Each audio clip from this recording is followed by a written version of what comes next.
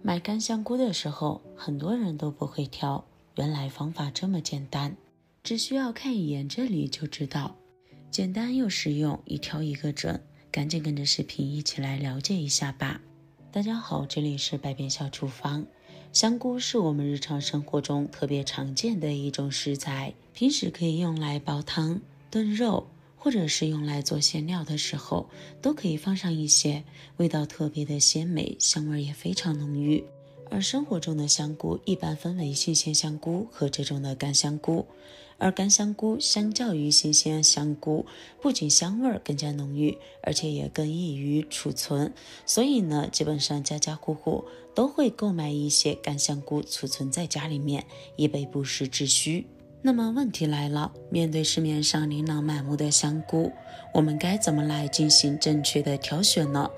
首先，我们先用手捏一捏香菇。优质好的干香菇，我们用手去捏一捏，它是非常的干脆干燥，但是呢不容易被捏碎。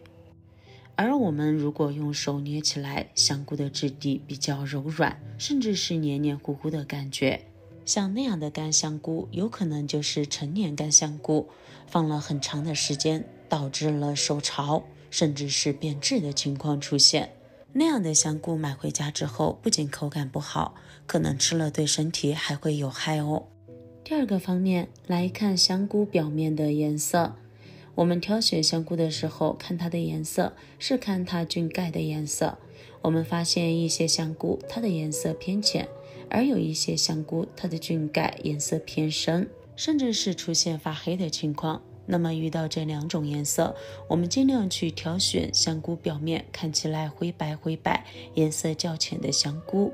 而不要去选择颜色比较深的香菇哦。颜色比较深的香菇有可能是在晾晒之前就已经腐烂变坏而被晾干制作而成的干香菇，所以说呢，不建议购买。第三点，把香菇翻过来看一看菌干的粗细还有颜色。正常优质的香菇，它的菌干颜色也是这种偏浅黄色的，如果发现菌干的颜色发黑，或者是呈深褐色，那么就说明是不好的香菇。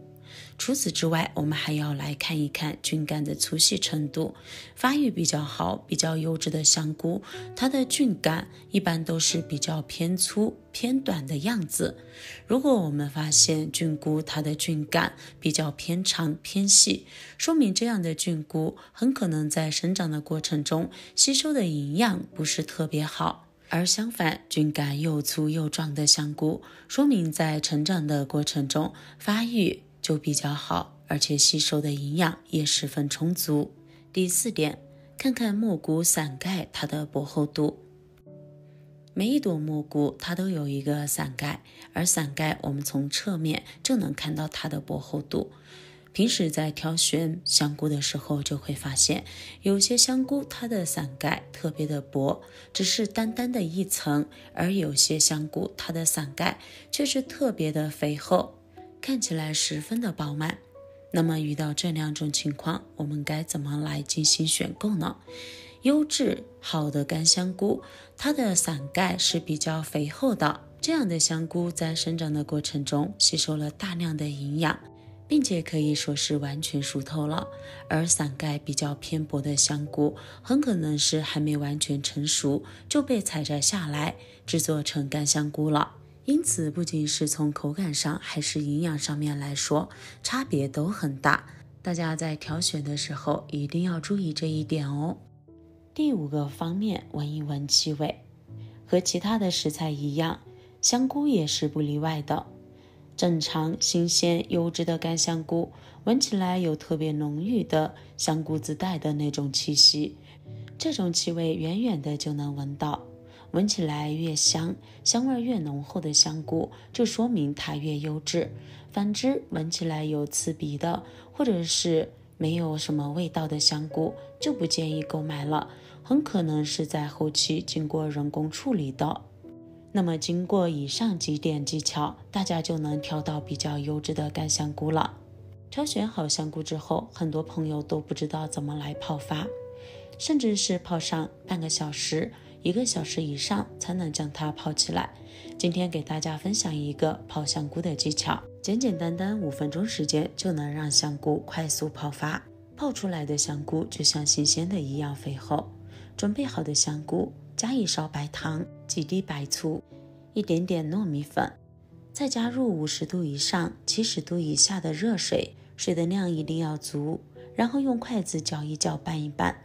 让白醋、白糖充分的混合在一起。加白糖有助于香菇加快吸水的速度，而加入白醋是因为白醋具有很好的软化作用。加入糯米粉，这样呢，香菇表面的灰尘和杂质就可以很好的被吸附下来了。后期洗的过程中就不用一朵一朵的去洗，那么麻烦了。搅拌均匀后，让香菇的根部朝下，然后在表面盖上一个盘子，放在一旁让它自己泡发5分钟的时间。5分钟后，我们的香菇就泡好了。可以看到这个时候的香菇又肥又厚，变得特别的柔软。怎么样？这个方法是不是特别的实用，而且非常的快呢？现在我们用手抓一抓，就可以轻轻松松的将香菇清洗干净了。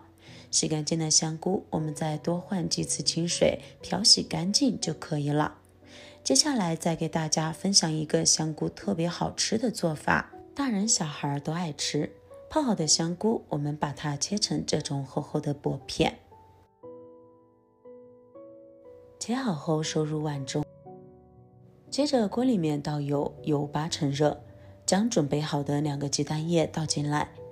整个过程开大火，这样鸡蛋液才更容易被烹起来。先不要着急去翻动，等鸡蛋完全定型后，我们再用勺子的背部轻轻的去推一推，这样鸡蛋液就可以完全定型了，并且煎出来的鸡蛋颜色金黄，特别的香哦。鸡蛋液完全定型后，我们把它打散一点，然后把香菇片倒进来，翻炒出香菇的香味。亲爱的朋友们，视频都已经看到这里了，如果您觉得我的视频对你有所帮助的话，那么请用您发财的手给我点个赞吧。您的每一次点赞和支持都是我最大的前进动力，感谢您的关注和支持。炒香后再加入1把金针菇，适量的白菜，大火翻炒30秒，接着加入足量的清水，这里一定要加冷水哦，用冷水慢慢的来煮，才能把所有食材的香气煮进到水里面。加入少许的盐，适量的胡椒粉，少许的鸡精、味精进行调味，接着盖上锅盖，锅里面煮开后再煮上10分钟的时间。10分钟后揭开锅盖，现在我们往锅里面倒一点点淀粉水，用勺子搅拌搅拌，让锅里面的汤汁变得更加的奶白。接着撒入1把葱花进来，烫上10秒钟的时间，一道既好喝又味道鲜美的香菇白菜鸡蛋汤就熬煮好了。哇，真的是太香了，汤的颜色也十分的奶白，光看起来就食欲满满了，盛入碗中就可以美美的享用了。咱们的香菇和白菜这样做出来超级的鲜美，而且十分营养。那么今天主要给大家分享了怎么来挑选干香菇的一些技巧和方法，以及咱们香菇的一个非常好吃的做法，喜欢的朋友赶紧收藏起来试一试吧。那好了，我们今天分享就先到这里了，感谢你收看，我们明天不见不散，拜拜。